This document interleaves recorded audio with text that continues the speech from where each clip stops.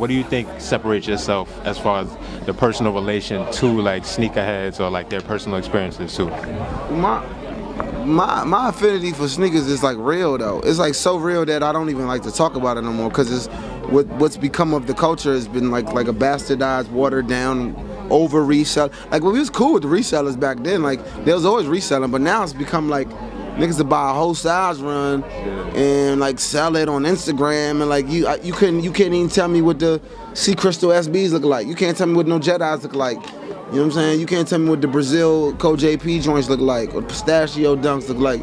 And that was a part of my life. That's a part of my real life. Like, that's like a dude getting in with the police, and like he getting bricks from inside the police, like where they confiscating it at and acting like he a trapper. You know what I'm saying? Like, you ain't putting in no work, you ain't no plug, like you just found it, like you just found a wave and got with it. And that's what happens to the sneaker culture in a way. But like, you know, whenever you're doing something and then you get hot as a rapper, the world is gonna hop on it. Yeah. So if I'm a fucking rapper and I like fucking animal porn and I rap about it and I get hot, like animal porn is gonna have a spike.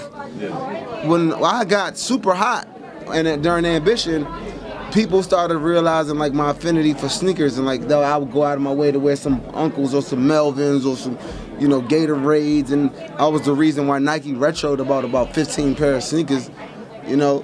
So when they see that, like they're like, oh, he's a hype beast. Like, yeah. So now I was like, all right, niggas, I'm gonna let y'all see what a hype beast is. Y'all know now, every regular person knows when Nike sends their celebrity batch out, because all of them rush to the IG to be like, I got the new J's now. Like, bro, what you talking about Columbia's, bro? I got the all-white Jones that Vashti had a piece in, without the Jordan Man, the fucked up joints. Like, let's talk about the sneakers. Let's talk about the Agassiz.